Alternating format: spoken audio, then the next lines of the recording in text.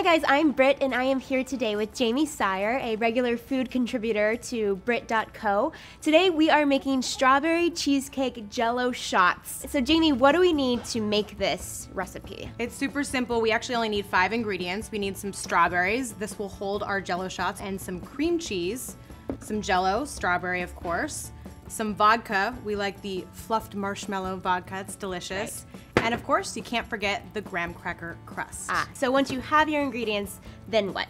All right, step 1, we need to get our strawberries ready to go. Okay. So to do that, we need to remove the inside so we can fill it with jello, and to do that, we're gonna use this little strawberry puller. All you do is just stick it in the strawberry, give it a little twist, you pull it out, and then you have a hollowed out strawberry. I'm just gonna slice off the end, correct? And why am I doing this? We're gonna do this so they'll stand upright on the platter. Okay, so then when you're all done hulling your strawberries, they should look something like this. Absolutely. Step 2, we need to get our jello ready to go. So we need some boiling water, which you have right there. Great. And we're gonna dump in the strawberry jello, and we're gonna stir that until it's completely dissolved. We're gonna add our cream cheese. And once that's completely dissolved, we're gonna add our fluffed marshmallow vodka. That's right. The master ingredient. So we're now gonna just stir this until smooth. It's gonna look kind of like a light pink color. To fill our strawberries, which is super easy, we're just gonna use a little spoon, carefully so I don't spill on you. Whoop. And as you can see, they don't hold a whole lot, so you don't need very much. The jello will shrink down a little bit in the fridge.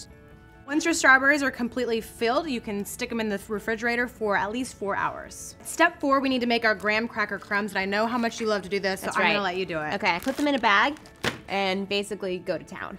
Work out your frustrations of the week. And of course, you can always use your food processor as well. This is definitely more fun. So once it's done, it should look something like this. Step 5, we need to rim our jello shots, or add the crust, if you will. So these have been refrigerating overnight, or at least 4 hours. And all we're gonna do is just dip them and roll them and place them on the platter. Adding the frosting to the cake, or the graham cracker crust to the cheesecake. That's right. All right. Looks delicious. Excited. So as you can see, it's really not that hard to make these strawberry cheesecake jello shots. Try it for yourself and let us know what you think. Leave your comments at Brit.co. And for now, I guess the last step is really just to enjoy. Absolutely. Here we go. Bottoms up. Cheers. Dedicated to creative living, I'm Jaymee. and I'm Brit.